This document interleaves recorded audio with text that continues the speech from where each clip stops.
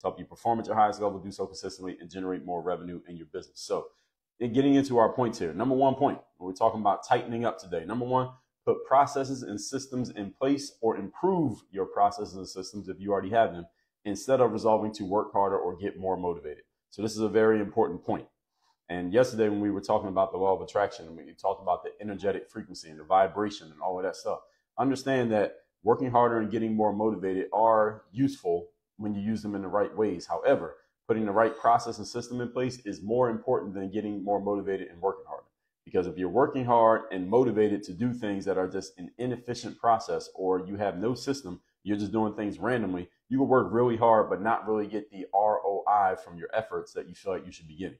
So is any of you who's in a situation right now, or you ever been in a situation where you felt like your returns were not equal to your efforts? This is why. It's because you did not have a process or a system in place. You were just doing stuff.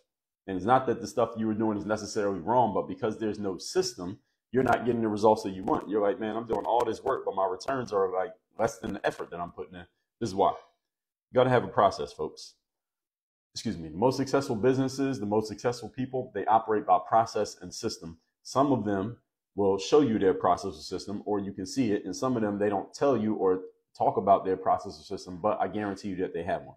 Whole Foods has a process. Amazon has a process. Target has a process. Jiffy Lube has a process. All the companies that you know, like well-known companies that have been around for a long time, the reason that they're successful is not because they have the most genius people working for them. It's because they have a system in place that, as long as the system continues to operate the way it's supposed to, they don't have to be geniuses. And that's where you want to be.